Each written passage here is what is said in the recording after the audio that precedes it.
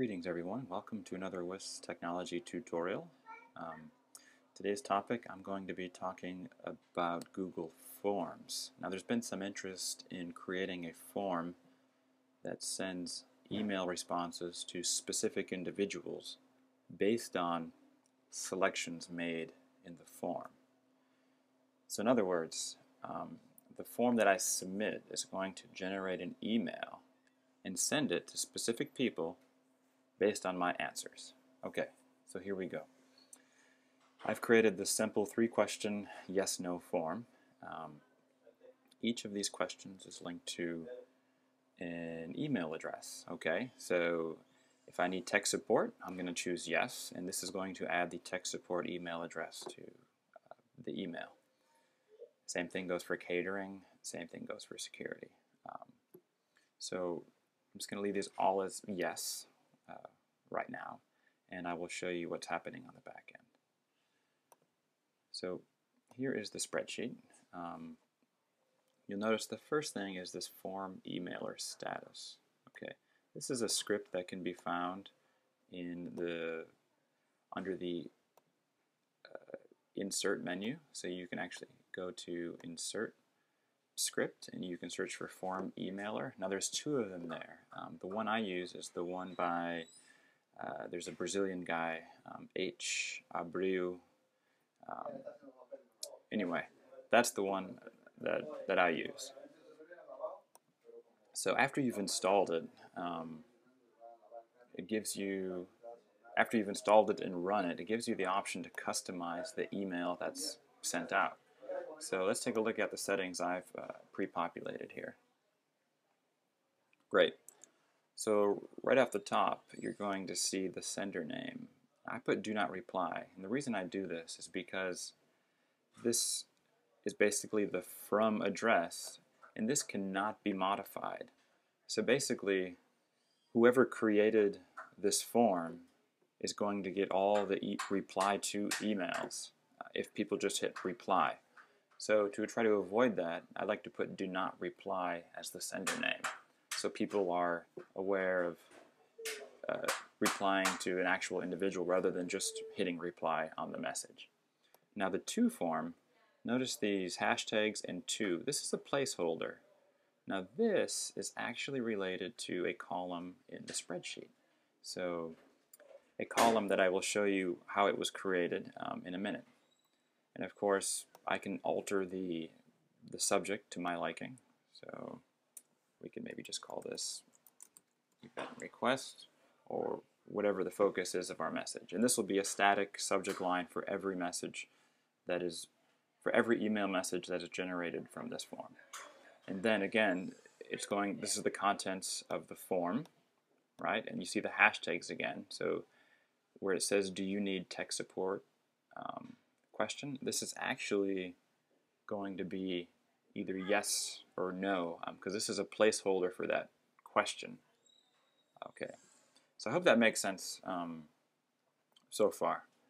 And then in the advanced, actually before I show you the advanced tab, let me just close this.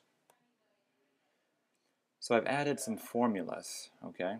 Now the formulas I've added are some simple if statements. So here it says if cell C2 is yes, okay, this is the tech support question, then I want the email address to be placed in there. This is just an email address. And then notice I added a comma space before the end quotes. This is to allow for multiple email addresses, so it's properly composed in the subject line in the form emailer. And I did that for these 3 different categories, for tech, catering, and security. All right. So notice in column I, this is a simple concatenation of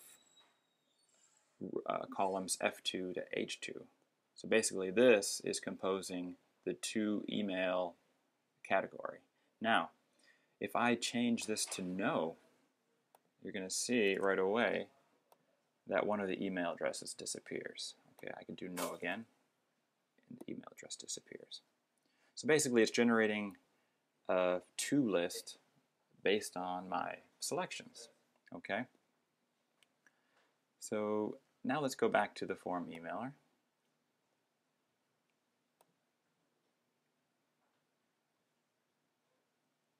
So in order for your form emailer to work every time a new form is submitted, you first have to tell the script where the formulas are located if you want them to behave properly. So to do that, you click on Advanced, and using this little format here, just put in the location of your formulas. And mine were on sheet 1, which is the name of the sheet, exclamation point, columns F through I. That's all you need to do there. You can save and close. And then the final step is to add a trigger, and you can do that from the script editor. And when I mean trigger, I mean something that's going to actually set to trigger an email.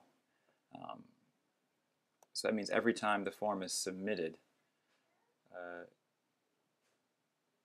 it's going to send that email. So here under Resources, I can see all of my triggers. And the one that's important to this is the time-driven from spreadsheet on form submit.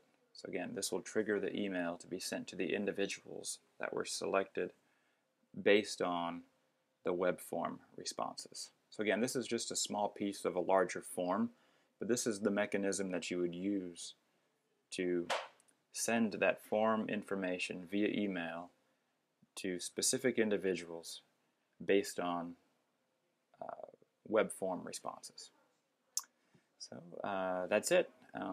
Feel free to contact me if you have further questions, but it's a great little tool. I like to use it a lot, and I look forward to hearing about your successes. Thanks for watching.